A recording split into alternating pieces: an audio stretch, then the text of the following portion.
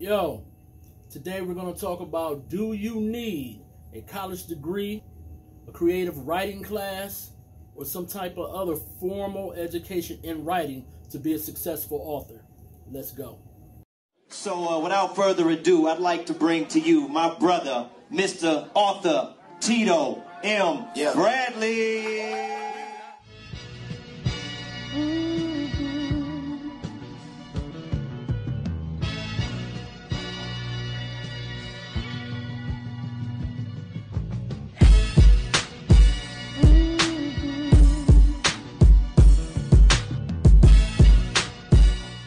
All right, everybody, welcome back.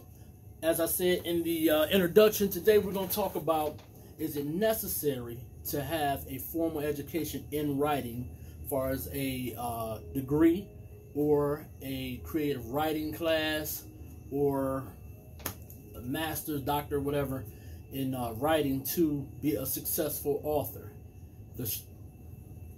My computer came on. Okay.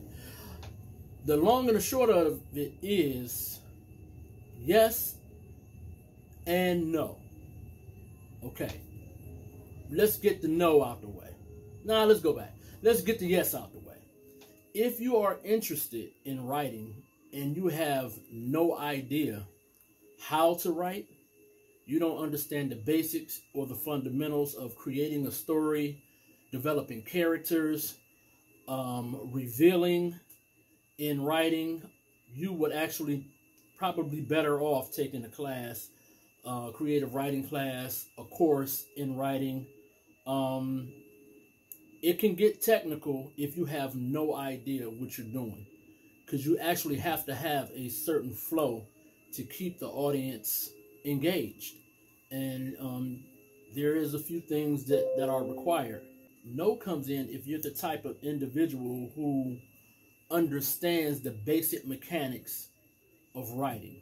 A lot of times there are people who read a lot so that it's easier for them to cross over to writing because they read a lot, they understand the mechanics, they understand how a story should actually flow. And actually there's a lot of great authors that never graduated college or even went to college.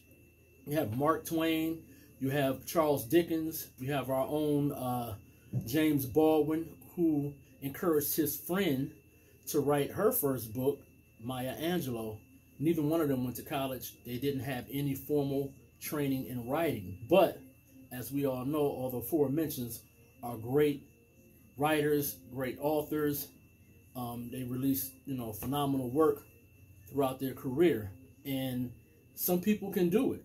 Some people can't do it.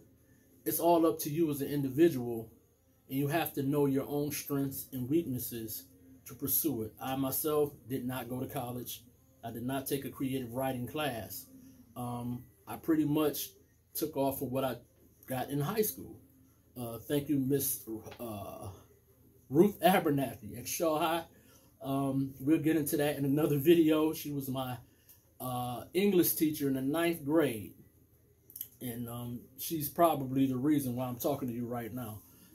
Hard honors English in the 9th grade was a nightmare. But that's neither here nor there.